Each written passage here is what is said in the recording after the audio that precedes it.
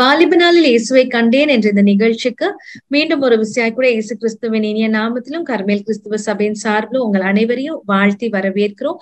இந்த நிகழ்ச்சியை கர்த்ததாமே நமக்கு ஆசீர்வாதத்தை கொடுக்கும்படியாக நம்மளோடு கூட ஜூம்ல இணைஞ்சிருக்கிற அபிஷா இப்பொழுது நம்மள ஜெபத்துல நடத்துவாங்க.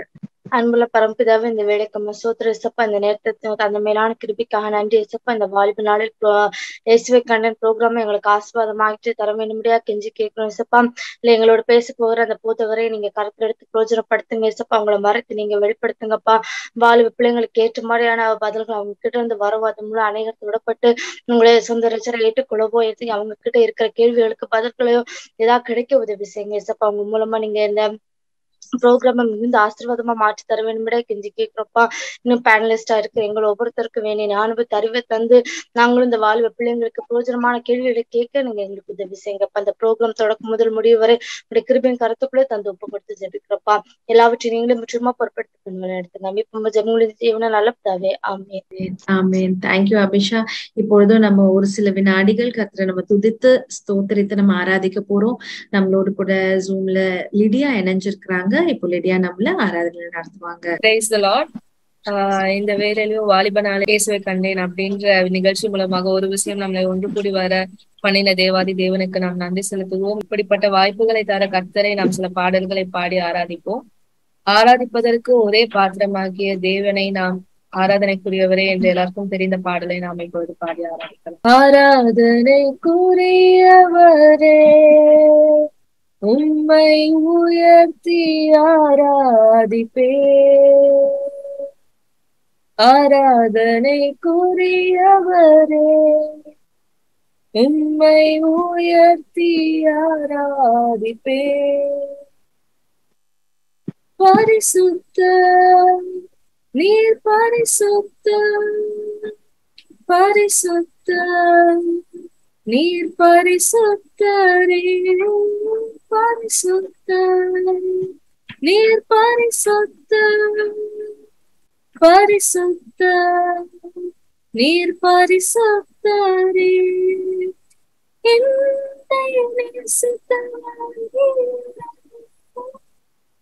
என்னுடைய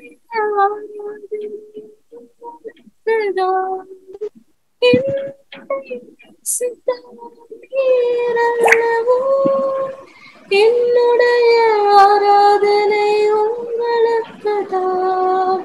பரிசுத்தர் நீர் பரிசுத்தர், பரிசுத்தர் நீர் பரிசுத்தரே, பரிசுத்தர் நீர் பரிசுத்தர், பரிசுத்தர் நீர் பரிசுத்தரே. இந்த நிகழ்ச்சி ஒரு அற்பமாக நம்ம ஒரு போன வருஷம் ஆரம்பிச்சோம். ஒரு சின்ன விதத்துல ஒரு சிறிய முயற்சியாக நம்ம ஆரம்பிச்சோம். ஆனா இந்த 1 year ஃபர்ஸ்ட் ஆனிவர்சரி கம்ப்ளீட் பண்ற அளவுக்கு ஏசப்பா நம்மளுக்கு அந்த கிருபையை பாராட்டினாரு. நம்மள அதை கன்சிஸ்டன்டா இருக்கிறதுக்கு எல்லா சூழ்நிலைகளையும் ஏற்ற வேலையில நம்மளுக்கு வாய்ப்பு பண்ணாரு. பலவீனர்களாகிய நம்மளை கொண்டு இப்படிப்பட்ட பெரிய காரியங்களை அவர் செய்து வச்சிருக்கிறார். அதுக்காக நாம் அவருக்கு நன்றி செலுத்துவோம். பலவான் என்று சொல்வான், தரித்திரன் செழித்திடுவான், தேவனின் செயலிதுவே நமக்காக. பலவான் என்று சொல்வான், தரித்திரன் செழித்திடுவான், தேவனின் செயலிதுவே நமக்காக. நன்றி நன்றி இயேசுவே, நன்றி இயேசுவே, நன்றி இயேசுவே, நன்றி இயேசுவே, நன்றி இயேசுவே, நன்றி இயேசுவே, நன்றி இயேசுவே, நன்றி இயேசுவே, நன்றி இயேசுவே, நன்றி இயேசுவே, நன்றி இயேசுவே, நன்றி இயேசுவே.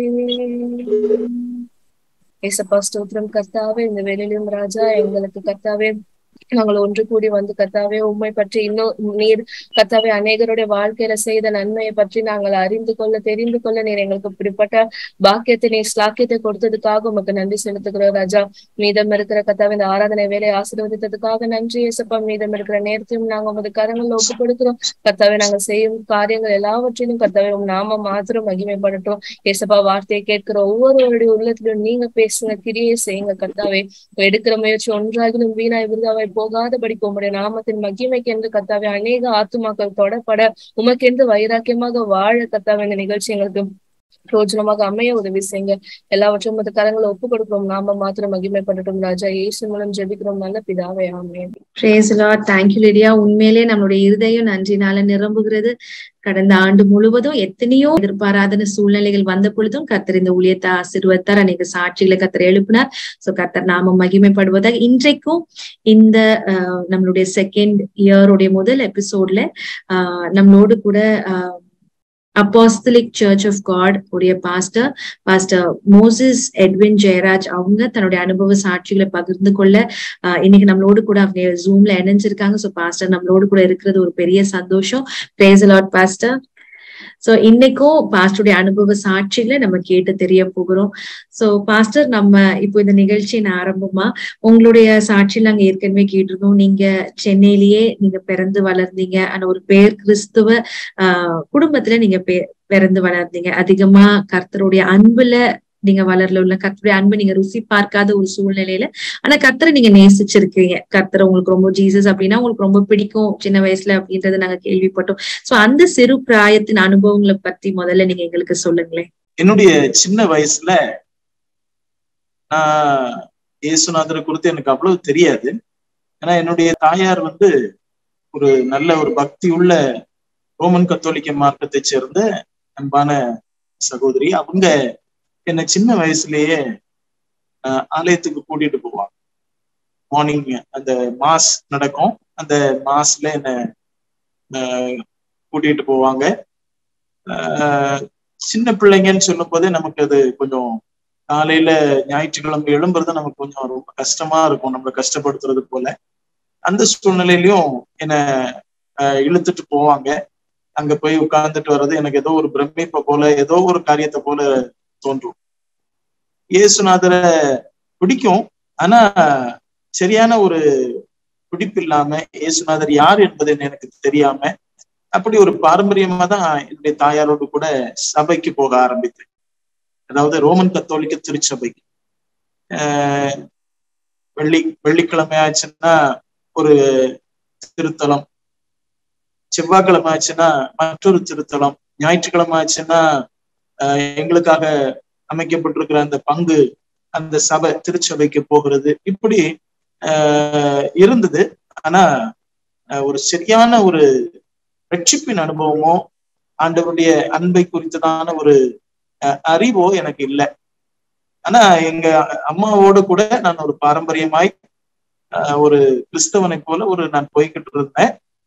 என்னுடைய தாயாரும் ஒரு பக்தி உள்ள ரோமன் கத்தோலிக்க மார்க்கத்துல அவங்க ரொம்ப இருந்தாங்க. ஜெபமாலையை படிப்பாங்க, எனக்கும் ஜெபமாலைய சொல்லி கொடுப்பாங்க. அதை இத்தனை முறை சொல்லு அப்படின்னு சொல்லி எனக்கு கற்றுக் கொடுப்பாங்க. அது கற்றுக் கொடுத்து அதை சொல்லுவாங்க, அதை படிக்க சொல்லுவாங்க. அது படிக்கலைன்னா சில காரியங்களை பனிஷ்மெண்ட் எல்லாம் இல்லை. என்னன்னா என்னுடைய தாயாருக்கு ஒரே மகனா இருந்ததுனால பனிஷ்மெண்ட் இல்லை, இருந்தாலும் ஒரு சின்ன திட்டெல்லாம் விழும். அப்படி அந்த ரோமன் கத்தோலிக்க மார்க்கத்துல அப்படி நான் வளர்க்கப்பட்டேன்.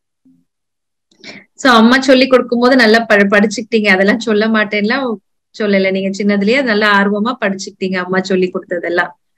ஆமா, அந்த ஜெபமாலையெல்லாம் சொல்லுவோம் இல்லையா, அந்த ஜெபமாலைகள் எல்லாம் முழுக்க சொல்லிட்டு தினந்தோறும் அந்த பின்பற்றுகிறதுல உண்மையா இருந்தோம். நாங்க எதற்காக இது பண்றோம் அப்படின்றதெல்லாம் தெரியாது. அம்மா சொல்லி கொடுத்தாங்க, ஃபாதர் அங்க சொல்றாரு, அப்படின்ற ஒரு இதுதான், விளையாட்டுத்தனமா அப்படின்னு நம்ம வாழ்ந்துட்டு இருக்கேன். இப்படி ஒரு நல்ல ஒரு பக்தியான ஒரு ஃபேமிலி நீங்க வளர்ந்துருக்கிறீங்க. ஆனா ஆண்டருடைய அன்பையோ ரட்சிப்பையோ ருசி பார்க்காத இந்த நாட்கள்ல நீங்க உங்களுடைய வாலிப பருவத்தை கடந்து வரும் பொழுது ஒரு விதமான ஒரு கெட்ட குமாரனை போல வாழ்ந்தேன் அப்படின்னு சொல்லி நீங்க சொன்னீங்க. அப்படி என்ன ஒரு மாற்றம் வந்தது? எதனால அப்படி ஒரு மாற்றம் வந்தது?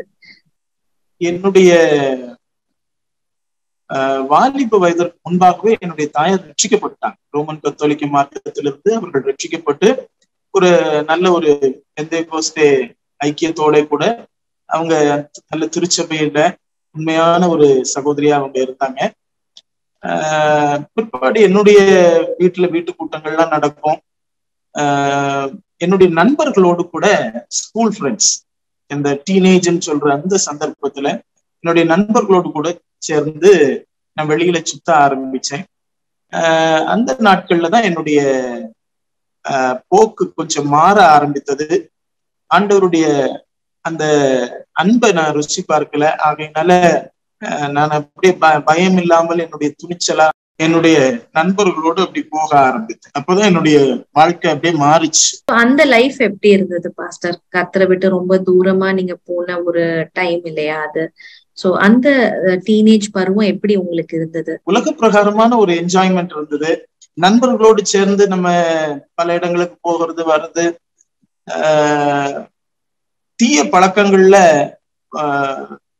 அப்படி ஈடுபட்டது, இதெல்லாம் அது ஒரு உலக பிரகாரமான என்ஜாய்மெண்டா தோணுச்சே தவிர பின்னாட்கள்ல அது நமக்கு ஒரு வேதனையை கொண்டு வரும்ன்ற அறிவோ புத்தியோ நமக்கு இல்லாம போயிடுச்சு.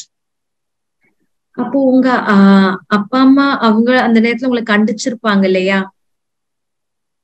என்னுடைய அப்பா அம்மா கண்டிச்சாங்க.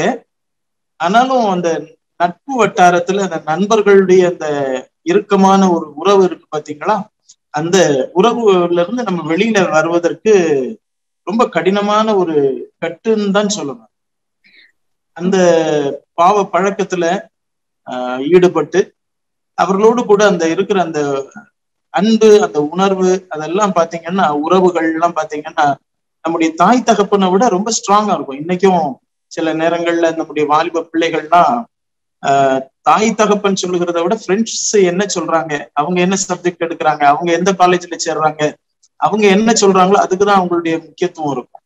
அது போல அந்த ஃப்ரெண்ட்ஸுடைய அந்த அட்ராக்ஷனும் ஃப்ரெண்ட்ஸுடைய அந்த அன்பு உறவு அதுதான் நம்ம முக்கியத்துவப்படுத்தி அந்த பாவ வாழ்க்கையில் அப்படியே போகிறதுக்கு அது ஏதுவா இருக்கும். சோ உங்களுக்கு ஆரம்பத்துல ஒரு என்டர்டெயின்மெண்டா, ஒரு ஜாலியா, ஒரு என்ஜாய்மெண்டா இருந்த இந்த வாழ்க்கை எப்போ உங்களுக்கு பாதகமா மாறுது அப்படின்னு நீங்க உணர ஆரம்பிச்சீங்க? என்னுடைய வாலிப பருவத்துல நல்ல மதுபானம் பண்ணுவேன், நல்ல புகைப்பிடிப்பேன். ஒரு நாளைக்கு 20 பேக்கெட் சிகரெட்டாவது குறைஞ்சது நான் அப்படி அடிப்பேன். என்னுடைய வாழ்க்கை அப்படிதான் மோசமா போயிட்டு இருந்தது. இந்த பாவ வாழ்க்கை குறிச்சு எனக்கு ஒரு பெரிய உணர்வு இல்லை. ஆனா ஒரு காலகட்டத்துல என்னை வெளியில என்னை குறித்து மதிப்பாங்க, ஆனா உள்ள அவங்களுக்கு சபிக்கிறது போல ஒரு உணர்வுகள்லாம் நான் கேள்விப்பட்டிருக்கேன். நான் பெரிய ஒரு ரவுடி இல்லைன்னு நான் ஏற்கனவே என்னுடைய சாட்சியில சொன்னேன். ஆனா நான் சண்டித்தனம் பண்ணேன். என்னை யாராவது ஒரு மாதிரி முறைச்சு பார்த்துட்டாங்கன்னா அவங்களை கூப்பிட்டு அடிச்சுது. அப்படி ஒரு கோபக்கார இந்த மதுபானம், இந்த போதை வஸ்துகள் நிமித்தம் அதுக்கு பூர்ணமா அடிமையானதுனால நம்ம என்ன செய்யறோம், நம்ம தான் பெரிய ஒரு ஸ்ட்ராங்கான ஆளு அப்படின்றது போல ஒரு உணர்வு, ஒரு பெரிய காரியங்கள், அந்த தேவையற்ற அந்த அகம்பாவமான ஒரு சுபாவம் இருந்ததுனால நமக்கு ஒண்ணுமே தெரியல. ஒரு குறிப்பிட்ட காலகட்டத்துல என்னுடைய சரீரத்துல பலவீனங்கள் ஏற்பட்டது. என்னுடைய போதை வஸ்துக்களுக்கு அடிமையானது நிமித்தமும், தண்ணி இப்படிப்பட்ட மதுபானங்கள், சிகரெட், இப்படி பாக்கு, இப்படிப்பட்ட பலவிதமான போதை வஸ்துகளுக்கு அடிமையான நிமித்தம் மூர்க்கமான ஒரு சுபாவத்துக்கு அப்படியே ஆட்கொள்ளப்பட்டு என்னுடைய வாழ்க்கை வித்தியாசமா போனது. அந்த நாட்கள் எனக்கு ஒரு வருத்தத்தைன்னு சொல்ல முடியாது. ஆனா என்னுடைய சரீரத்துல பலவீனம் ஏற்பட்டது நிமித்தம் எனக்கு ஒரு பெரிய ஒரு வேதனை இருந்தது. சோ உங்களை அவ்வளவு நாள் மதிச்சு பார்த்தவங்க மத்தியில ஒரு மாற்றத்தை நீங்க பாத்தீங்க அப்படின்னு சொன்னீங்க. உண்மையாலே உங்க பெற்றோருக்கும் ஒரு வேதனையான ஒரு வாழ்க்கையா இருந்திருக்கும். அப்படி இருந்த ஒரு வாழ்க்கை என்னைக்கு ஆண்டவரை நீங்க சொந்த ரட்சகரை ஏற்றுக்கொண்டீங்க பாஸ்டர்? அந்த தருணம் என்ன? என்னுடைய வாழ்க்கையில சமாதானம் இல்லாம எல்லாவற்றுக்கும் முன்பாக எல்லாருக்கும் முன்பாக நான் ஒரு ஸ்டடியா இருக்கிற மனுஷனை போல நான் காண்பிப்பேன். ஒரு நாள் நான் அழுததில்லை. என்னுடைய வாழ்க்கையில ஒரு போல்டான ஆளு. தீய பழக்கங்கள் கூட என்னுடைய வாழ்க்கையில வந்தது எப்படின்னா, என்னுடைய நண்பர்கள் சேலஞ்ச் பண்ணுவாங்க, இது உன்னால செய்ய முடியாது அப்படின்னு சொல்லி பெட் வைப்பாங்க. அப்படி பெட் வைக்கும் போது என்னுடைய வாழ்க்கையில, என்கிட்ட சொல்றியா, நான் என்னால செய்ய முடியும், நான் யார் தெரியுமா அப்படின்னு சொல்லிதான் இந்த தீய பழக்கங்கள்ல கூட ஈடுபட ஆரம்பிச்சு. அப்படி போன காரியங்கள் என்னுடைய வாழ்க்கையில ஒரு பெரிய அழிவுக்கு நேரா தான் கொண்டு போச்சு. இப்படி போய்கொண்டிருந்த நாட்கள்ல ஒரு நாள் என்னுடைய ஆலயத்திற்கு பாஸ்டர் கூப்பிடுவாங்க, என்னுடைய தாயார் கூப்பிடுவாங்க. ஒரு நாளும் போக மாட்டேன். வீட்டு கூட்டங்கள் நடக்கும், பைபிள் ஸ்டடி நடக்கும், இதெல்லாம் கூட நான் எதுலயும் கலந்துக்கிட மாட்டேன். ரொம்ப மூர்க்கமா போயிட்டு இருப்பேன். சில நேரங்கள்ல ஆரம்ப நாட்கள்ல நாங்க போய்கொண்டிருந்த சபை ஒரு சிறிய சபை, அது ஒரு ஓலை குடிசையா இருந்தது.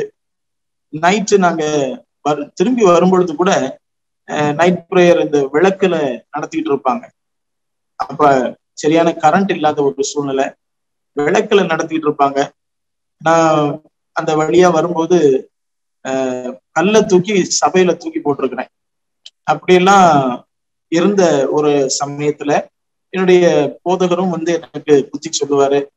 அதெல்லாம் நான் பெருசா எடுத்துக்கிட மாட்டேன், தட்டி தூக்கி போட்டுட்டு நான் போயிட்டே இருப்பேன். ஒரு நாள் என்னுடைய சபைக்கு ஒரு ஐயா வந்திருந்தாரு. அவர் என்னுடைய வீட்டுல தங்கி இருந்தாரு. அவர் என்னை வந்து கூப்பிடுவாரு. இப்போ ஒரு சண்டே அவர் என்னை கூப்பிட்டது நிமித்தம் சும்மா யதார்த்தமா போனேன்.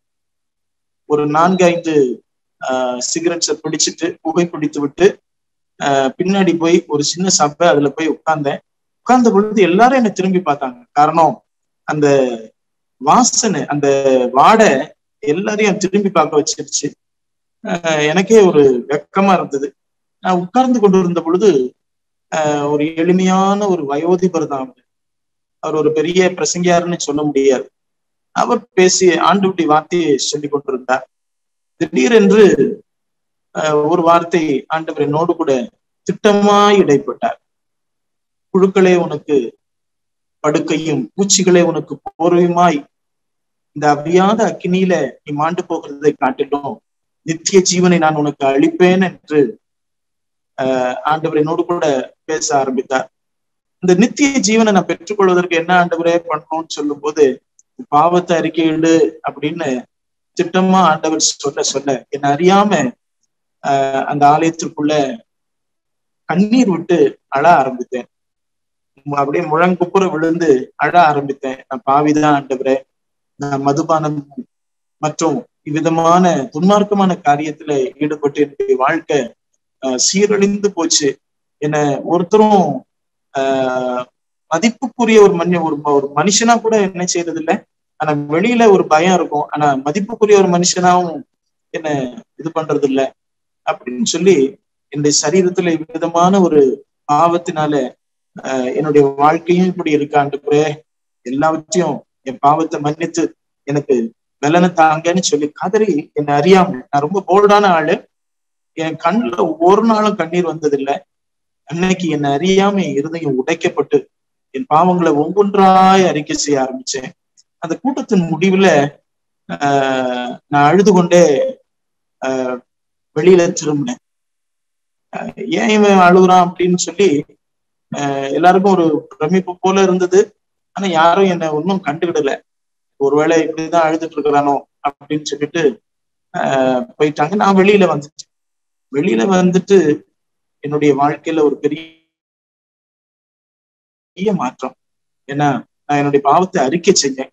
ஆண்டவரே, இந்த பாவத்திலிருந்து எனக்கு பூர்ண விடுதலை வேணும்னு சொல்லி ஆண்டவர்கிட்ட ஒப்பு கொடுத்தேன்.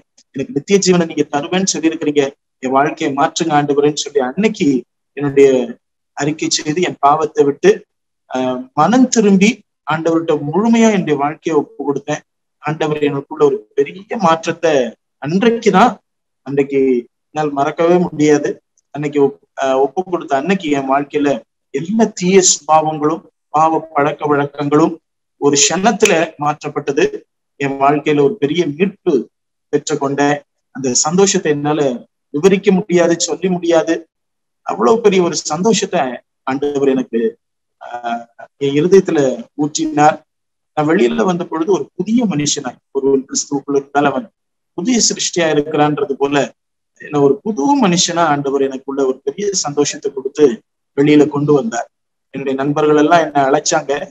அது நான் சர்ச்சை விட்டு ஒரு 200 அடி 300 அடிக்கு வெளியில வரும் பொழுதே என்னுடைய நண்பர் ஒருவர் தீய காரியத்தை செய்யும்படிக்கு வா நம்ம 2 பேரும் போய் வெளியில போய் போதை வஸ்துக்களுக்கு போய் பருகிட்டு வரலாம் அப்படின்னு சொல்லி என்னை அழைத்த பொழுதும் நான் திட்டமாய் சொன்னேன், இயேசு என் உள்ளத்துல வந்துட்டாரு, இயேசு என் பாவத்தை மன்னிச்சுட்டாரு, இயேசு என்னுடைய வாழ்க்கையில வந்ததுனால இதுவரைக்கும் இல்லாத ஒரு சந்தோஷத்தை நான் பெற்றுக்கொண்டேன், இனி நான் பாவம் செய்யறதுக்கு வரமாட்டேன், என்னை நீ எதிர்பார்க்காத அப்படின்னு சொல்லி சத்தமா ஒரு சொல்லிட்டு என்னுடைய வீட்டுக்கு நான் சந்தோஷமாய் கடந்து போனேன்.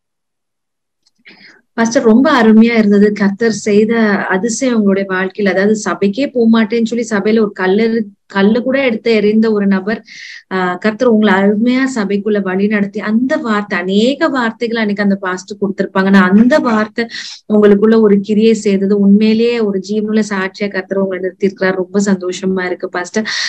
தொடர்ந்து உங்க நண்பர்களால வந்த அந்த சோதனையும் எப்படி நீங்க மேற்கொண்டு ஒரு சாட்சியா நீங்க நின்னீங்க அப்படின்னு சொல்லி அருமையா சொன்னீங்க. இந்த நாள் மட்டும் கர்த்தர் உங்களை ஊழியத்துல அதிகமா எடுத்து பயன்படுத்திட்டு இருக்காங்க. தொடர்ந்து உங்க சாட்சி நம்ம பேசுறதுக்கு முன்னால நம்மளோடு கூட ஒரு பேனல் இணைஞ்சிருக்காங்க பாஸ்டர். அந்த பேனல்ல நான் உங்களுக்கு இன்ட்ரோடியூஸ் பண்றேன். நம்ம கூட இணைஞ்சிருக்கிறது ஜெனி இருக்காங்க. Praise the Lord Jenny. Price Lord pastor. Price Lord. Abisha இணைஞ்சிருக்காங்க. Praise the Lord Abisha. Price Lord pastor. Price Lord. நம்ம கூட தேவி இணைஞ்சிருக்காங்க. Price Lord Devi. Price லார்ட்க்கா. Price Lord pastor. And லைசாவும் இணைஞ்சிருக்காங்க. Lisa, price லார்ட்மா.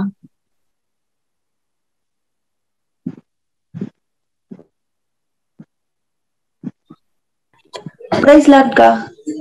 Price லார்ட்மா. Price Lord. So pastor, இவங்க எல்லாருமே உங்ககிட்ட ஒரு சில குவெஸ்டின்ஸோட இணைஞ்சிருக்காங்க. முதலாவது நம்ம லைசாவுடைய குவெஸ்டின்ல இருந்து ஆரம்பிக்கலாம் பாஸ்டர். லைசா, உங்களுடைய ஃபர்ஸ்ட் குவெஸ்டின் கேளுமா. Price Lord pastor. Price லார்ட்மா. Pastor, நீங்க சொன்னீங்க போதை பழக்கத்துல அடிமையாக இருந்தேன்னு. இன்னைக்கு பல வாலிப பிள்ளைகளோட ப்ராப்ளமே அதுதான் பாஸ்டர்.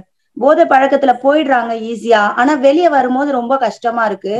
அதுக்கு தேவனுடைய அன்பை அவங்களுக்கு எப்படி புரிய வைக்கிறது பாஸ்டர்? அநேகர் இந்த போதை வஸ்துக்களுக்கு அடிமையாகிறதுல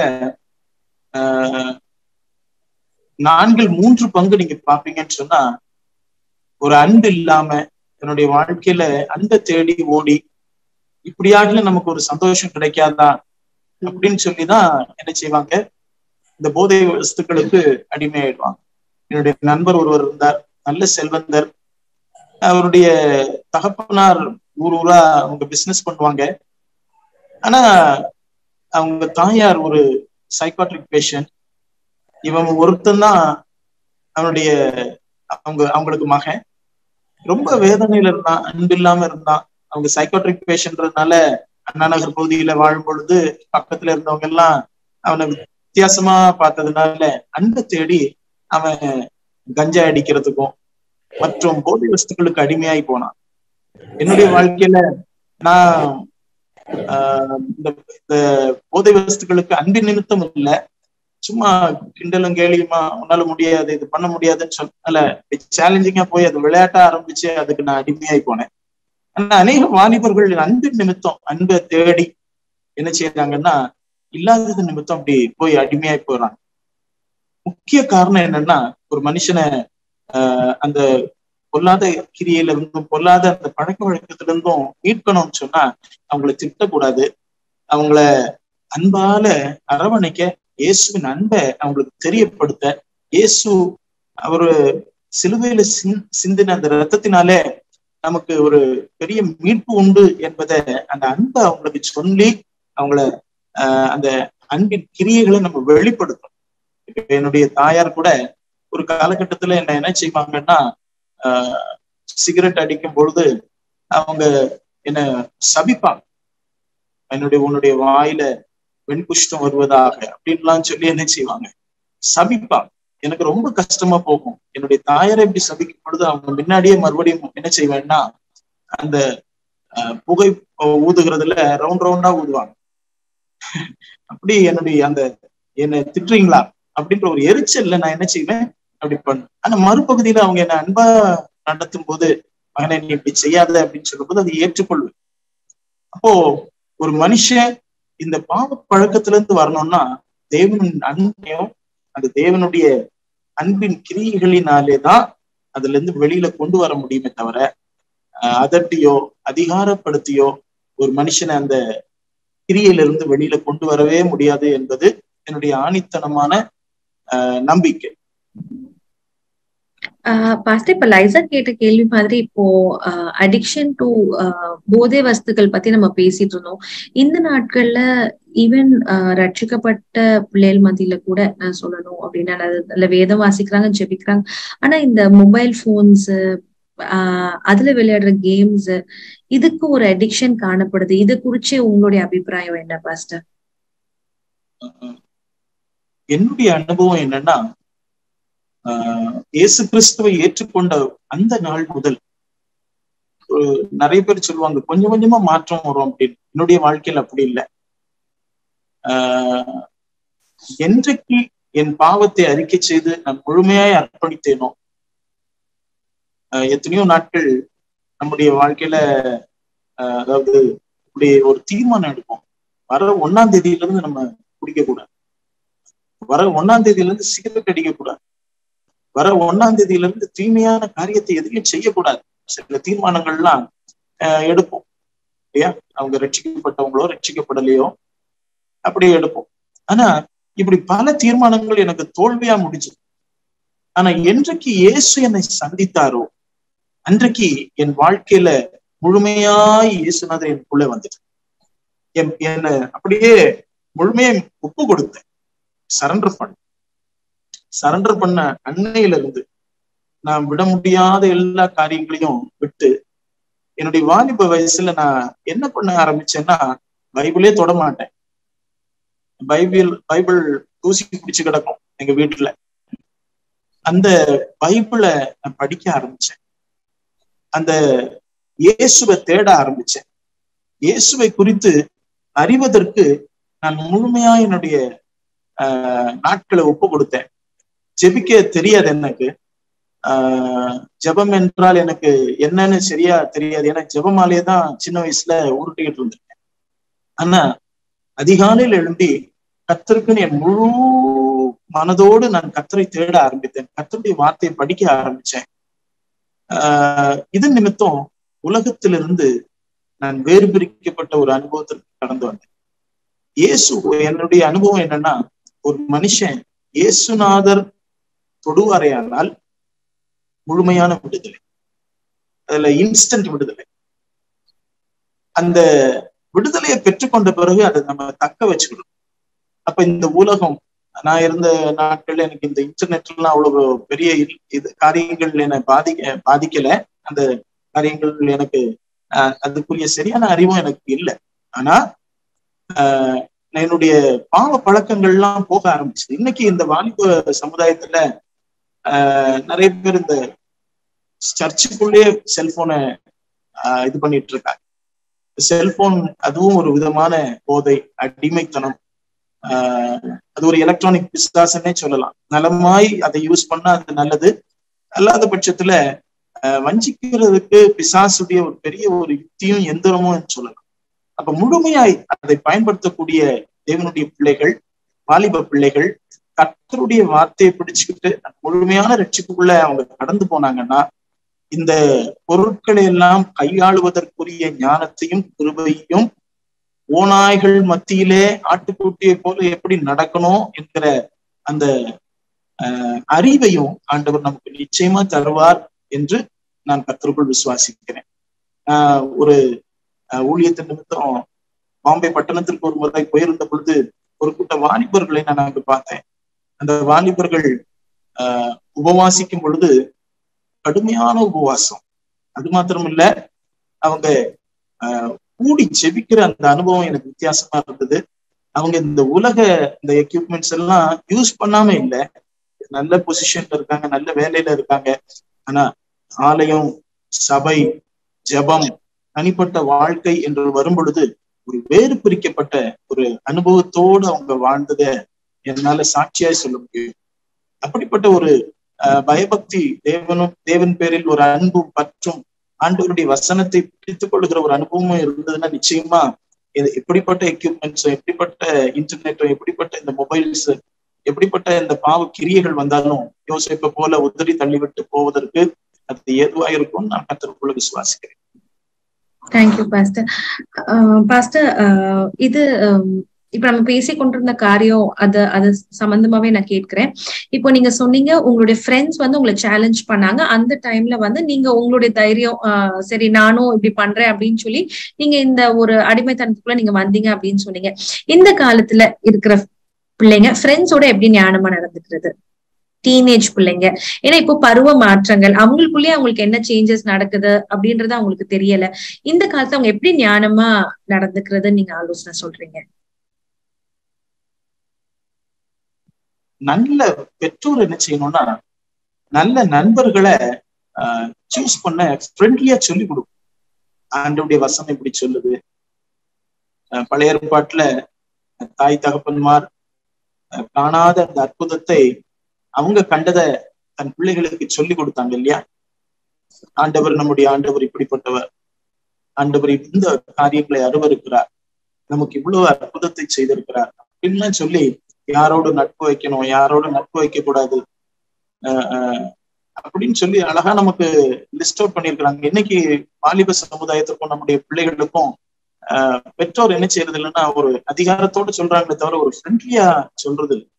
நிச்சயமா என்னுடைய கருத்து என்னன்னா, பிள்ளைகளுக்கு நிச்சயமா யாரோட பழகணும், யாரோட எப்படிப்பட்ட ஒரு அன்பு செலுத்தணும், ஒரு அன்காம்ப்ரமைசர் லவ். இன்னைக்கு நண்பர்களே ஏதோ எதிர்பார்த்துதான் அவங்க பழகுறாங்க, அப்படி இல்லை.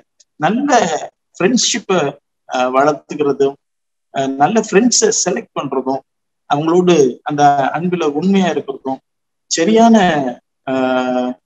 காரியத்தை அவங்க செய்யறதுக்கும் பெற்றோரும் நம்முடைய சபைகளும் அது திட்டமான சில வசன ஆதாரத்தோடு நம்ம சொல்லிக் கொடுக்கும் போது நம்முடைய பிள்ளைகள் என்ன செய்வாங்கன்னா அதுல நிச்சயமா நடப்பாங்க. காரணம், என்னுடைய மகனுக்கு நான் சில காரியங்களை சொல்லுவேன், யதார்த்தமா ஃப்ரெண்ட்லியா பேசுவேன். இப்படிப்பட்ட ஃப்ரெண்ட்ஷிப் இருக்கணும், இப்படிப்பட்ட ஃப்ரெண்ட்ஷிப் இருக்கக்கூடாது. நம்ம யதார்த்தமா சொல்லுகிற அந்த காரியங்களை அவன் மனதுல உள்வாங்கி கொண்டு இன்னைக்கு அவங்களுடைய மகன் அவரு காலேஜுக்கு போறாரு. காலேஜ்ல போனாலும் இப்படிப்பட்ட ஃப்ரெண்ட்ஷிப்போட தான் பழகணும், இப்படிப்பட்ட நட்பு வட்டாரத்துலாம் இருக்கணும், இப்படிப்பட்ட ப்ரேயர் குரூப்ஸ்ல நம்ம இப்படி இருக்கணும், விளைவினரை தாங்கணும் அப்படின்ற ஒரு சில காரியங்கள் எல்லாம் ஆட்டோமேட்டிக்கா அவங்களுக்குள்ள அந்த வசனம் கிரியை செய்கிறத என்னால உணர முடியுது. ரொம்ப அழகா சொன்னீங்க. இப்ப நம்ம ஜெனில உடைய குவெஸ்டனுக்கு நேரா நம்ம போவோம். ஜெனி.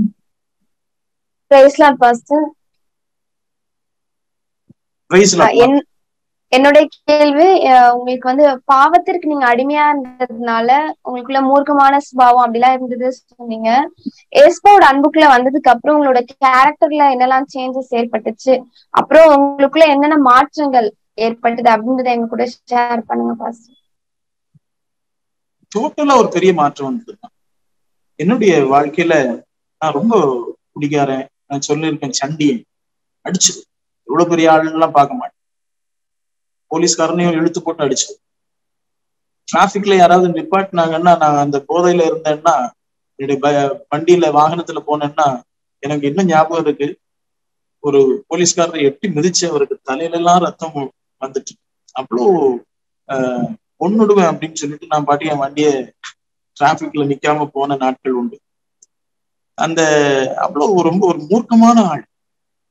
ஆனா இயேசுவின் அன்பு எனக்குள்ள வந்த அந்த க்ஷண பொழுதுல என் வாழ்க்கை டோட்டலா மாறிடுச்சு. அப்படியே தலைகீழ மாறிடுச்சு. என்னுடைய வாலிப வயசுல நான் அண்ணா நகர் பகுதியில தான் படிச்சேன். என்னுடைய நண்பர்கள் நிறைய பேர் அண்ணா நகர்ல தான் இருந்தாங்க. என்னுடைய ஸ்டைலும் வித்தியாசமா இருந்தது. முன்னாடி வாலிப வயசுல இன்னைக்கு பிள்ளைங்க எல்லாம் வித்தியாசமா கட் பண்ணிக்கிறாங்க. முன்னாடி முடியை இப்படி வச்சிருப்போம், அந்த முடி நாக்கு வரைக்கும் இருக்கும். அதை சொல்லிட்டு ஏதோ ஒரு ஸ்டைலா பண்ணுவோம். நாங்க இருந்த காலகட்டத்துல இந்த பங்குன்னு சொல்லுவாங்க, முடிய அப்படியே விட்டுருப்போம். அப்படியெல்லாம் ரொம்ப வித்தியாசமா இருக்கும். நான் ரட்சிக்கப்பட்ட பிறகு எனக்கு யாரும் சொல்லி கொடுக்கல. ஆனா இயேசுவின் அன்பு எனக்குள்ள வந்த உடனே நான் இப்ப முடி வச்சிருக்கிறத விட ரொம்ப மொட்டையா வெட்டிட்டேன். என்னுடைய தாயாருக்கு ஒரு நல்ல ஒரு சைனா சில்க் சாரி இருந்தது. அதுல ஒரு ஜிப்பா வெட்டி போட்டுட்டேன். பைபிளும் கையுமா என்னுடைய வாழ்க்கை. நான் ரட்சிக்கப்பட்ட நாட்கள்ல எனக்கு கூட்டி தான் படிக்க தெரியும். கர்த்தாயர் எத்தாயர் அப்படின்னு தான் படிப்பேன். நான் இந்த பைபிளும் கையுமா என்னுடைய ரூமை விட்டு நான் வெளியிலேயே போகல. இந்த அளவுக்கு என்னுடைய வாழ்க்கையில ஒரு பெரிய சேஞ்சஸ். என்னுடைய தாயார்லாம் நினைச்சாங்க என் பையன் ரட்சிக்கப்பட மாட்டானா அப்படின்னு நினைச்சாங்க. ஒரு காலகட்டத்துல நான் வீட்டுக்குள்ளேயே இருக்கிறத பார்த்து எனக்கு ஏதோ சைக்காட்ரிக் ப்ராப்ளம் வந்துட்டு கூட நினைச்சிட்டு எதுவோ என்னுடைய ஜன்னலை திறந்து பார்ப்பாங்க. நான் இப்படி படிச்சுக்கிட்டே இருப்பேன். திடீர்னு இப்படி பார்ப்பேன். ஏன்னா என்னுடைய தாயாருக்கு எப்ப வேணாலும் என் ரூமுக்கு வர்றதுக்கு உரிமை இருக்கு. என்ன இப்படி பாக்குறாங்களே அப்படின்ட்டு நான் கோவத்தோட இப்படி பாக்குறத பார்த்து டக்குன்னு மூடிட்டு போயிடுவாங்க. அவ்வளவு பயம். அப்படி என்னுடைய நாட்கள் இருந்தது. வேதமும் ஜபமும் எனக்கு பாட தெரியாது. ஆனா என்னுடைய ரூமுக்குள்ளேயே என்னுடைய வாழ்க்கை ஆராதனையும் சபையும் வேத பாடமும் சபை ஒழுங்கும் இப்படிதான் என்னுடைய வாழ்க்கை இருந்தது. டோட்டலா மாறிட்டு அது இயேசு கொடுத்த ஒரு பெரிய மாற்றம் என்று சொல்லலாம். நிறைய பேர் சொல்லுவாங்க கொஞ்சம் கொஞ்சமா மாறிச்சுன்னு. இல்லை, என் வாழ்க்கையில ஆண்டவருடைய வார்த்தையை எப்பொழுது நான் ஏற்றுக்கொண்டு ஆண்டவர்கிட்ட நான் ஒப்பு கொடுத்தேனோ அன்றைக்கு என் வாழ்க்கை, என்னுடைய ஸ்டைல், வே ஆஃப் பிஹேவியர், இன்னும் முக்கியமா சொல்ல போனா நான் ஒரு நல்ல இங்கிலீஷ் மீடியம் ஸ்கூல்ல படிச்சேன். அப்போ இங்கிலீஷ்ல பேசினாலும் தவறான வார்த்தைகள், நம்ம வார்த்தையும் உச்சரிப்பும் பயங்கரமா வரும். தமிழ்ல பேசினா கூட ரொம்ப லோக்கல் லாங்குவேஜ கெட்ட வார்த்தைகளை பேசுகிறது. ஆண்டவரை ஏற்றுக்கொண்ட பிறகு செப்பனியாவின் புஸ்தகத்துல போட்டிருக்கு, பரிசுத்தவான்களுக்கு பரிசுத்த பாஷையை ஆண்டவர் தரார். என்னுடைய வார்த்தை, என்னுடைய பேச்சு, என்னுடைய நடக்கை, என்னுடைய செய்கைகள் எல்லாமே டோட்டலா மாறி போயிடுச்சு. கர்த்தர் எனக்குள்ள ஒரு பெரிய மாற்றத்தை கொண்டு வந்தார் இன்ஸ்டன்டா. அந்த வேளையில என்னைக்கு நான் ஒப்பு கொடுத்தேனோ அன்றைக்கு என்னுடைய வாழ்க்கை டோட்டலா 100% மாறிடுச்சு. பைபிளும் கையுமா, வேதம்மா, சர்ச்சுடைய அந்த காரியங்களா, அப்படியே என்னுடைய வாழ்க்கை மாறிச்சு. ஆண்டவர் என்னை பரிபூர்ணமாய் அப்படியே விடுதலையாக்கினார், மாற்றத்திற்கு கொண்டு வந்தார். சோ பாஸ்டர், ரொம்ப அழகா சொன்னீங்க. நீங்க எப்படி கர்த்தர் உங்களுக்குள்ள மாற்றங்களை உண்டாக்குனார், ஒரு இன்ஸ்டன்டேனியஸ் ஒரு சேஞ்ச், ஒரு டிரான்ஸ்பர்மேஷனை கர்த்தர் உண்டாக்குனார் அப்படின்னு சொல்லி அழகா எங்கள்கிட்ட ஷேர் பண்ணிட்டு இருந்தீங்க பாஸ்டர். இப்போ ஜென்ரலாவே நம்ம கர்த்தருடைய அன்பை நம்ம ருசி பார்த்த உடனே நம்மளால அது மத்தவங்க கிட்ட சொல்லாம இருக்கவே முடியாது. அது எல்லாருடைய அனுபவமும். ஒன்ஸ் நம்ம கர்த்தர் ருசி பார்த்துட்டோம் அப்படின்னா அது மத்தவங்களோட நம்ம சொல்லணும் அப்படின்ட்டு. சோ நீங்க எப்படி மத்தவங்களோட கர்த்தருடைய அன்பை நீங்க பகிர்ந்து கொள்ள ஆரம்பிச்சீங்க? அது எத்தனை நாள் ஆச்சு உங்களுக்கு? எவ்வளவு நாள் ஒருவேளை ஒரு ஷைனஸ் அந்த மாதிரி ஏதாவது இருந்ததா, இல்ல உடனடியா உங்களால மற்றவர்கிட்ட அவங்களுடைய அன்பை பகிர முடிஞ்சுதா?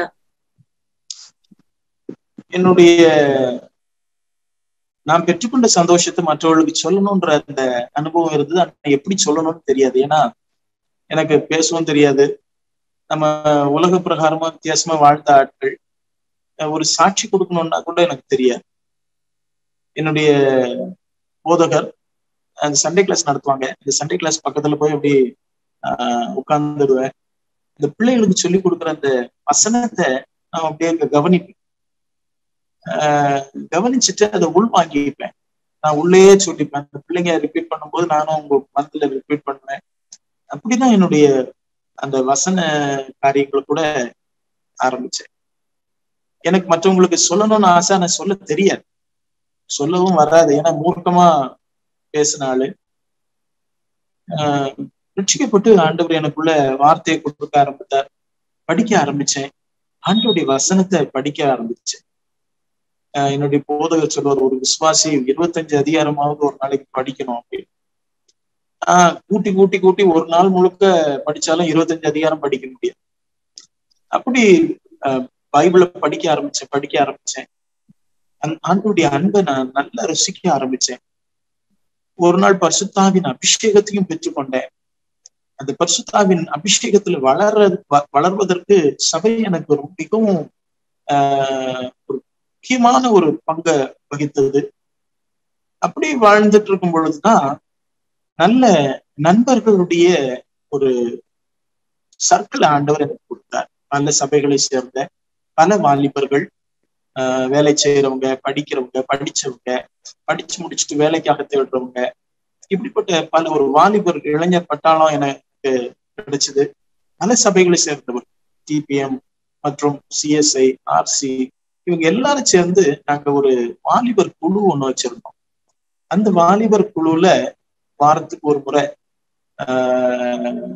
ஒரு நல்ல மூத்த ஊழியக்காரர் அவரு எங்களை வழி நடத்திட்டு போவார். ஒவ்வொரு கிராமங்கள், இந்த இடத்துலதான் எனக்கு அப்பவும் எனக்கு வார்த்தை மற்றவங்களுக்கு சொல்லணும்னு ஆசை இருக்கும். ஆனா எனக்கு சொல்ல விவரிக்க வார்த்தையும் இல்லை, சொல்லவும் முடியாது எனக்கு.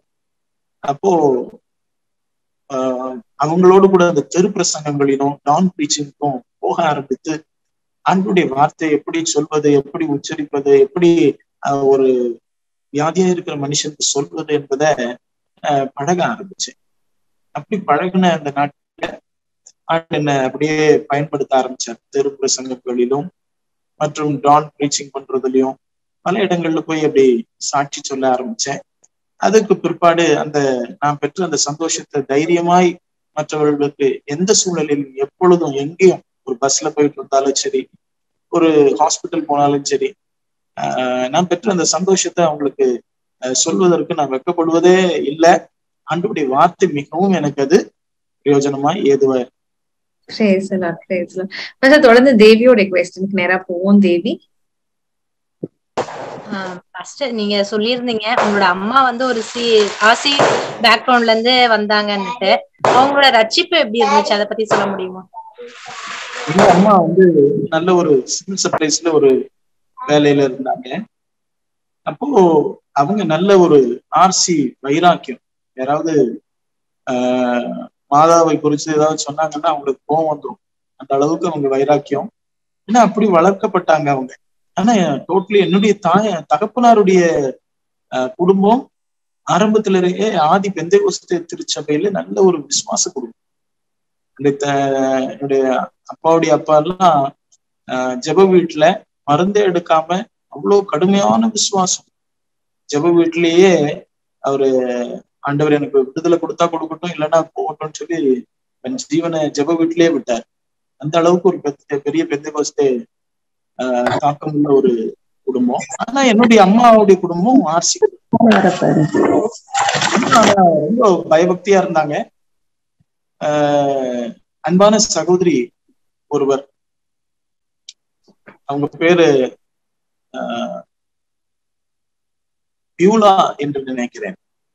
அவங்க ஜீசஸ் கால்ஸ் மினிஸ்ட்ரியில அவங்களுடைய ஹஸ்பண்ட் இருந்தாங்க. அவங்க வீட்டுல பிரேயர் எல்லாம் நடக்கும். அவங்க வீட்டுல ஜெப கூடுகை எல்லாம் நடக்கும் பொழுது எங்களை கூப்பிடுவாங்க. அப்போ எங்க அம்மா அங்க அதுல போக ஆரம்பிச்சு அப்படி கொஞ்சம் கொஞ்சமா ஆண்டவரை அறிய ஆரம்பிச்சாங்க. பிறகு எங்களுடைய போதகர் அவர் என்ன செய்வார்னா, ஆரம்ப நாட்கள்ல எங்க வீட்டுக்கு வந்து பைபிள் ஸ்டடி எல்லாம் எடுப்பார். அந்த வரைபடங்கள்லாம் போட்டு ஒண்ணுமே புரியாது. அவரு அந்தி கிறிஸ்துன்னு சொல்லி மிருகம் எழும்புச்சு, அது பண்ணுச்சு, ஒரு சிலை, இப்படி எல்லாம் சொல்லி பல ஸ்டடீஸ் எல்லாம் எடுப்பாரு. எங்களுக்கு ஒண்ணும் புரியாது. அப்ப அவர் சொல்ல சில காரியங்கள் சொல்ல எங்க வீட்லயும் வந்து வீட்டு கூட்டங்கள் நடத்த இப்படி எங்க அம்மா தொடப்பட்டு ரட்சிக்கப்பட்டு ஆண்டவருக்கு சாட்சியா இருக்கணும்னு சொல்லி மூழ்கி திருமுழுக்கு எடுத்து அவங்க போயிட்டு இருந்த சபைக்கு உண்மையாய் கடந்து போய் ஆண்டவருக்கு உண்மையான சாட்சியா இருந்தாங்க. ஆண்டவர் அந்த ஆர்சி பாரம்பரியத்திலிருந்து அவங்கள வெளியில கொண்டு வர்றது ரொம்ப கடினமா இருந்தது. ஆனா எப்படியோ ஆண்டவர் அவங்கள வெளியில கொண்டு வந்தாரு, ரட்சித்தார். அவங்க மரிக்கும் அளவும் ஆண்டவருக்காக உண்மையாய் சத்தியத்திற்கும் சாட்சியா வாழ்ந்தாங்க. ஆண்டவர் அவங்களை கொண்டு அநேகரை ரட்சிப்புக்குள்ள நடத்துவதற்கு அம்மாவுடைய ஆபீஸ்லயும் சரி மற்ற இடங்கள்லயும் சரி அநேகரை ஆண்டவருக்குள்ள ரட்சிப்புக்குள்ள நடத்தி ஒரு சிலர் ஊழியக்காரங்களாம் இன்னைக்கு இருக்க ஆண்டவர் அவர்களை பயன்படுத்தினார் என்பதுல சந்தேகமே இல்லை. கர்த்தர் அவர்களை ஆசீர்வதித்தார். தொடர்ந்து தேவிக்கு இன்னொரு குவெஸ்டின் இருக்கு பாஸ்டர் தேவி. பாஸ்டர், உங்களோட சாட்சியில சொல்லியிருப்பீங்க, நான் ரட்சிக்கப்பட்ட பிறகு கிட்டத்தட்ட 2 ஆண்டுகள் வரையும் என்னை யாரும் நம்பாம இருந்தாங்க அப்படின்ட்டு. அந்த சமயத்துல நீங்க வந்து கடலை விட்டு வழி விலகி போயிருக்கலாம், உங்களோட ஃப்ரெண்ட்ஸ் சர்க்கிளும் அது மாதிரி இருந்துச்சு. ஆனாலும் நீங்க வழி விலகாம உறுதியா சத்தியத்துல நின்னீங்க. அந்த அனுபவத்தை எங்களோட ஷேர் பண்ண முடியுமா? அதை குறித்து சொல்வதற்கு முழுமையா ஒரு மனுஷன் ஆண்டவருக்கு ஒப்பு கொடுத்துட்டா அவன் வழி விலகி போவதற்கு எந்த வாய்ப்புமே இல்லை. அதான் நான் ஆரம்பத்திலே சொன்னேன். நான் ரட்சிக்கப்பட்ட அன்று என்னுடைய பாவ பழக்க வழக்கங்கள், என்னுடைய பாவ சுபாவங்கள், என்னுடைய பொல்லாத காரியங்கள் எல்லாம் இன்ஸ்டன்டா அதுல இருந்து விடுதலை ஆனேன். நம்முடைய குமாரன் விடுதலையாக்கினா மெய்யான விடுதலை அப்படின்றது போல நம்முடைய வாழ்க்கையில ஒரு மெய்யான விடுதலை. எங்க பாஸ்டர் அடிக்கடி சொல்லுவாரு, ஒரு கிறிஸ்தவன் மான ரோஷம் வெக்கம் சூடு சொரணை இதெல்லாம் பார்க்க கூடாது அப்படின்னு சொல்லுவாரு. எனக்கு அந்த அந்த அந்த அனுபவம் வந்து எப்போ வந்ததுன்னா, இயேசுவை பற்றி கொண்ட உடனே என்னை கிண்டல் பண்ண ஆரம்பிச்சாங்க. ஃபாதர் வராருன்னு. போதை வஸ்துக்களுக்கு அடிமையான என்னுடைய நண்பர்கள் என்ன எங்கேயாவது ரோட்ல பாத்துட்டாங்கன்னா, வழி விலகு ஃபாதர் வரார், சாமியார் வரார் அப்படின்னு கையெடுத்து கும்பிட்டு போங்க சாமி அப்படின்ட்டு என்ன செய்வாங்கன்னா கிண்டல் பண்ணுவாங்க. நான் அதை பெருசா பொருட்படுத்துறது இல்லை. காரணம் என்னன்னா, இயேசு எனக்குள்ள வந்துட்டார். இயேசு தந்த சந்தோஷத்தை விட, இயேசு தந்த அந்த விடுதலையை விட எனக்கு எதுவும் பெருசா தெரியல. இயேசு எனக்கு போதும், இயேசு மட்டும் எனக்கு போதும் அப்படின்ற அந்த உணர்வு இருக்கு. அதனால என்னால அந்த வாலிப வயசுல அவங்க கிண்டல் பண்றது, அவங்க சேட்டை பண்றது,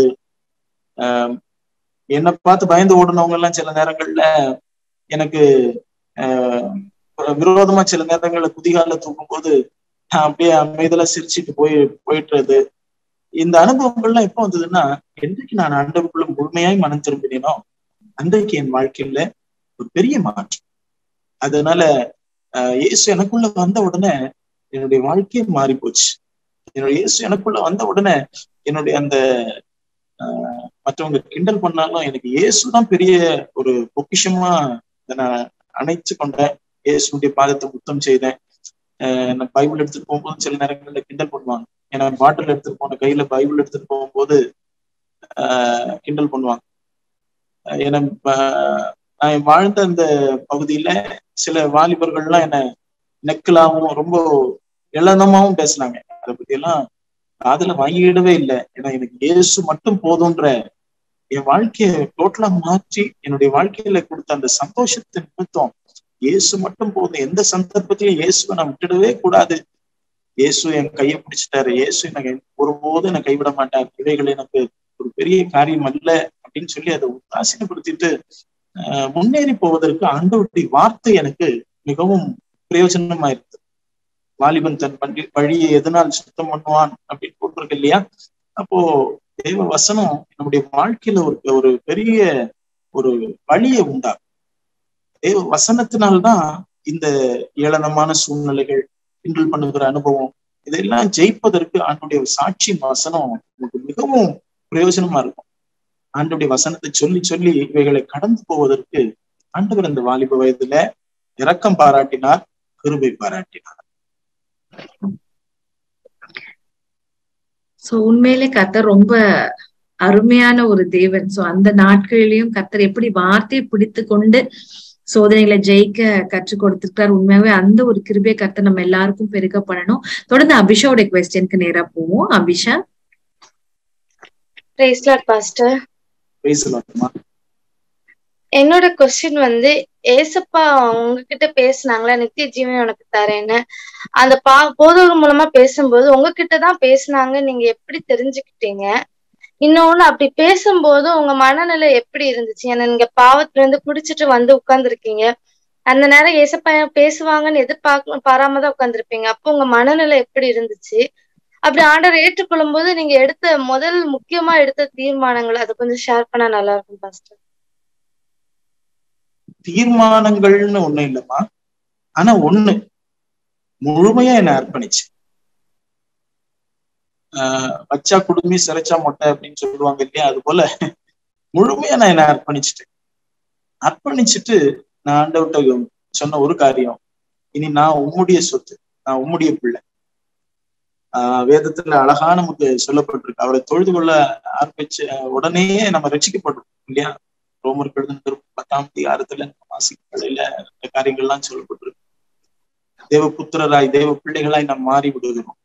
அப்போ தேவ பிள்ளையா நம்ம மாறிட்டோம் அப்படின்ன உடனே இனி நான் இதுவரைக்கும் உலக பிரகாரமா நடந்தேன், நான் இனி ஆண்டவருடைய பிள்ளையா உம்முடைய சித்தத்தை செய்ய ஒப்பு கொடுக்குற ஆண்டவர், நீங்க எப்படி நடத்தணும்னு நினைக்கிறீங்களோ, நீங்க எப்படி என்ன பாதிக்கணும்னு நினைக்கிறீங்களோ, உம்முடைய வார்த்தையின்படி நான் நடக்க விரும்புற ஆண்டவரை, இனி நான் உலகம் எனக்கு வேண்டாம், வாழ்க்கை வேண்டாம்னு சொல்லி முழுமையா ஒப்பு கொடுத்துட்டேன்.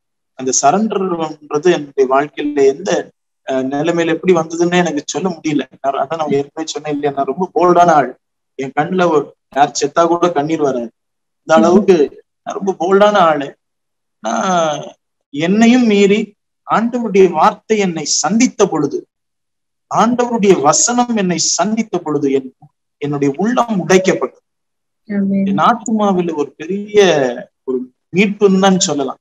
என்னை அறியாம நான் அப்படியே முழங்குப்புற விழுந்தேன்.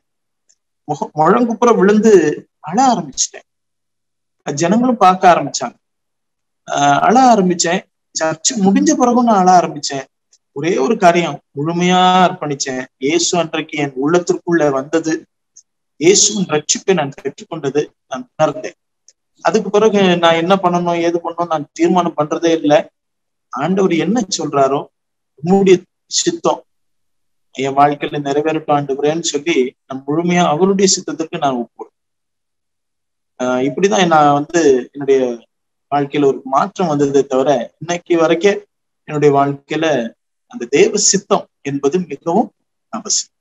என்னுடைய சுயமான ஓட விரும்பல ஆண்டவரே, நான் உம்முடைய திருச்சித்தத்தை மாத்திரம் நான் நிறைவேற்ற விரும்புகிறேன் அப்படின்னு சொல்லி என் வாலிப வயசுல ஆண்டவரை பிடிச்சது இதுவரையிலும் ஆண்டவரை பிடிச்சு ஓடுவதற்கு ஆண்டவர் கிருபை பாராட்டு. ஃபர்ஸ்ட் அபிஷேக் கேட்டதுல இன்னொரு குவெஸ்டின், எப்படி கர்த்தர் உங்ககிட்டதான் பேசுறாரு அப்படின்னு சொல்லி நீங்க தெரிஞ்சுக்கிட்டீங்க? அதான் நான் சொன்னேன் இல்லையா சிஸ்டர், நான் ஒரு ஸ்டபானான ஆளு. ஆனா அந்த வசனம் எனக்குள்ள வந்த உடனே அது ஏதோ ஒன்று கிரியை செய்ய ஆரம்பிச்சு. நான் கண் கலங்காத ஆளு, எனக்குள்ள உள்ளம் உடைக்கப்பட்டு நான் பாவி என்று அறிக்கை செய்ய வைத்த வசனம். இதுதான் அந்த மாற்றம். அது எப்படி ஏற்பட்டதுன்னா அது ஒரு பெரிய உணர்வு, அந்த மனதுல மாற்றம், மனமாற்றம். அந்த வசனம் என்னை சந்தித்த ஒரு நேரம் ஆண்டவர் உடைத்தார், அதுதான் சொல்ல முடியும். மற்றபடி இதுல அந்த வசனம் கிரியை செய்தது அப்படின்னு தான் சொல்ல முடியும் என்னால. சமாதானம் இல்லாத ஒரு வாழ்க்கை, எங்க போறோம் அப்படின்ற ஒரு லக் இல்லாம, ஒரு டெஸ்டினேஷன் இல்லாம ஓடிட்டு இருந்த வாழ்க்கையை கர்த்தர் மாற்றி இன்னைக்கு நம்ம மத்தியில ஒரு ஜீவனுள்ள சாட்சியா, ஒரு சமாதானத்தின் வாய்க்கால பாஸ்டர் இன்னைக்கு நம்ம மத்தியில கர்த்தர் பிரயோஜனப்படுத்திட்டு இருக்காரு. நம்ம மத்தியில மாத்திரமல்ல அநேகருக்கு ஆசீர்வாதத்தின் வாய்க்கால மாற்றி கொண்டு இருக்கிறாரு. எப்பவுமே நம்ம சொல்ற ஒரு வார்த்தை, the greatest miracle is the salvation.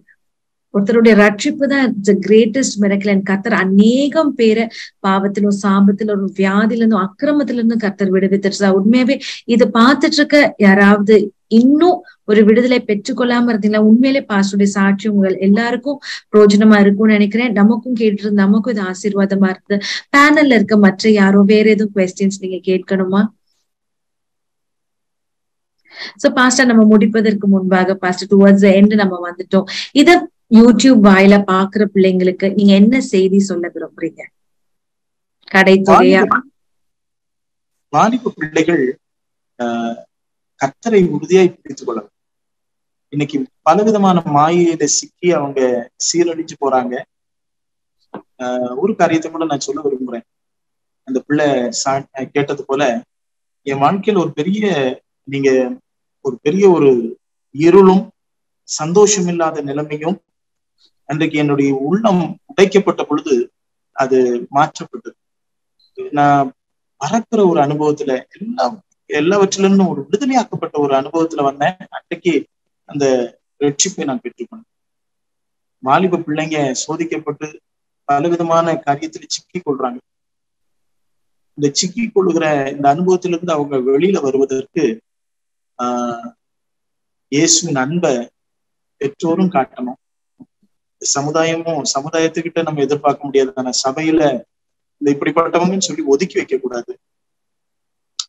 பிள்ளைங்களும் கொஞ்சம் தேவ பக்தி உள்ளவர்களாய் வசனத்துக்கு கீழ்ப்படிய அவங்க தன்னை ஒப்பு கொடுக்கும். என்னுடைய வாழ்க்கையில நான் ஒப்பு கொடுத்த பொழுதுதான் என் வாழ்க்கையில உடனடியான ஒரு பெரிய மாற்றமும் ஆசீர்வாதங்களும் ஏற்பட்டது. சில தீமையான பழக்கம் உள்ள நண்பர்களை பார்க்கும் போது எச்சரிக்கையா இருக்கும். இயேசுநாதர் பாவிகளை சிநேகித்தார், பாவத்தை வெறுத்தார்.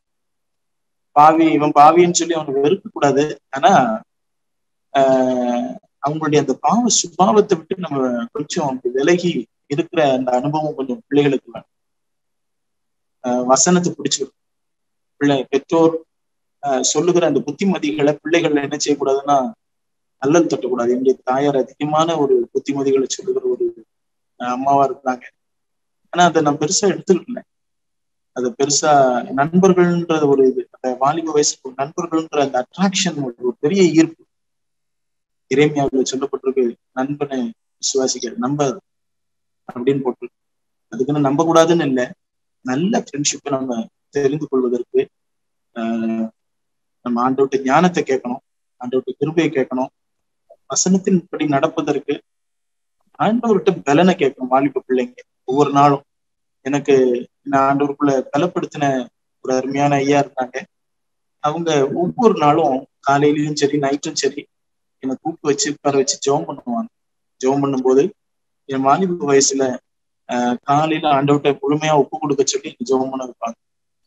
ராத்திரி பல ஊழியங்கள் பல காரியங்கள்லாம் செஞ்சுட்டு வந்த பிறகும் என் வாலிப வயசுல நைட்டு எத்தனை மணி ஆனாலும் என்ன முழங்கால் படியில வச்சு அவங்க சில காரியங்களை தட்டி சொல்லி கொடுப்பாங்க. கண்கள்னால ஆண்டவரே நான் இன்னைக்கு செஞ்ச தவறுகளை மன்னியும், வாயினால செய்த தவறுகளை மன்னி. வாலிப பிள்ளைங்களும் அப்படி அறிக்கையிடுவது நல்லது. அன்னைக்கு எனக்கு என்ன இந்த மனுஷன் புத்திகனமா அப்படி ஜெபிக்க வைக்கிறாரு தோணுச்சு.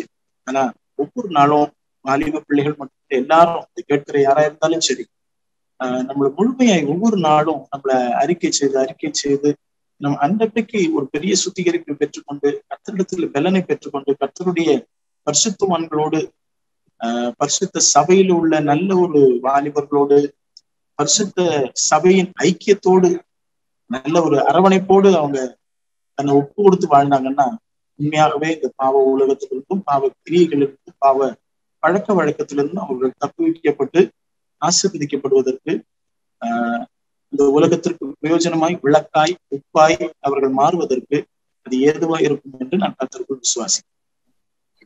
அநேக பிரயோஜனமான காரியங்களை உங்களுடைய வாழ்க்கையின் அனுபவத்துல இருந்து எங்களோடு கூட நீங்க ஷேர் பண்ணிட்டு இருந்தீங்க. இப்பொழுதும் இந்த நிகழ்ச்சிக்கு நீங்க ஜெபிச்சு முடிக்கலாம் பாஸ்டர். அன்புள்ள ஆண்டவரே, நாங்கள் உம்மை துதிக்கிறோம்.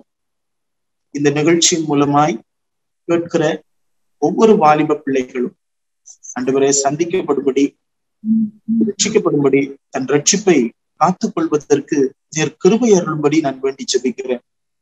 பாவ சுபாவத்திலும் பாவ ஆண்டவர் கிரியையிலும் கீழ்ப்படியாமையிலும் வாழ்கிற என்னுடைய பிள்ளைகள் இயேசுவின் வார்த்தையினாலே தொடப்பட்டு இயேசுவின் அன்பினாலே ஈர்க்கப்பட்டு இந்த உலகத்திற்கு வெளிச்சமா இருப்பாங்க என்று எழுதப்பட்ட அந்த வார்த்தையின்படியே மாறுவார்களாக. ஆண்டவரே, என்னை மாற்றின ஆண்டவர், உங்களுடைய அநேக ஆயிரமான வாலிப பிள்ளைங்க இருக்கிறாங்க ஆண்டவரே, அநேக ஆயிரமான மனிதர்கள் ஆத்மாக்கள் இருக்கிறாங்க ஆண்டவரே.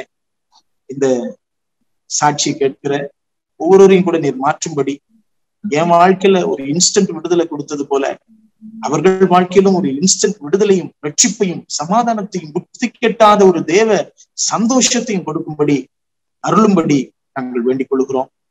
இந்த நிகழ்ச்சியில கலந்து கொண்ட ஒவ்வொரு வாலிப பிள்ளைகளையும் காத்துக்கொள்ளும், ஆசீர்வதியும். நடத்துகிற அன்பான சகோதரியும் ஆண்டவரே இந்த ஊழியத்தையும் பொறுப்பெடுத்து நடத்த வேண்டும் என்று நாங்கள் வேண்டுகிறோம். இதுவரையிலும் அற்புதமாய் எங்களை வழி நடத்தினதற்காக நன்றி.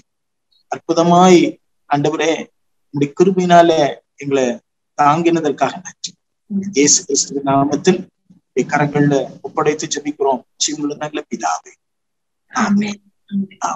Thank you pastor. இவ்வளவு நேரம் நீங்க உங்களுடைய டைம் எடுத்து எங்களோடு கூட வந்து நீங்க உங்களுடைய அனுபவ சாட்சிகளை நீங்க பகிர்ந்துட்டீங்க. உண்மையாவே எங்களுக்கு இது பிரோஜனமா இருந்தது.